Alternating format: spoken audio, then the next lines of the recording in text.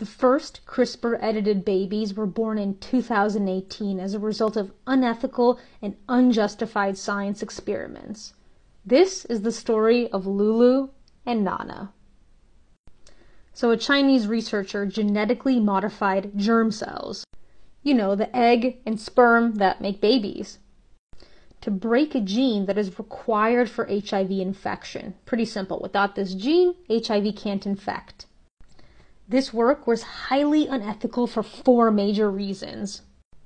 The study was rampant with technical uncertainties, there was questionable informed consent, and the rejected publication lacked key information like the funding sources.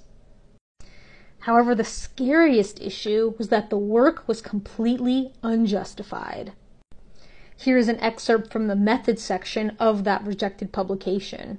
You can see that the father was HIV positive, though he was adherent to anti-HIV therapy and he had undetectable HIV levels in his blood.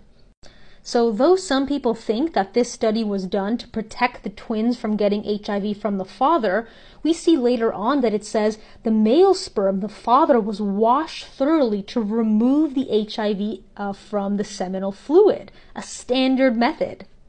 So then why did this scientist create HIV-resistant children? Is it so that one day, maybe, if they have sex with an HIV-positive partner, they won't be able to contract it? So the risk to benefit deduction is completely imbalanced with such a new technology like CRISPR. This researcher was imprisoned, fined, lost his laboratory and career. Now this is just an excerpt of this larger story that is told fully in our CRISPR Foundations course.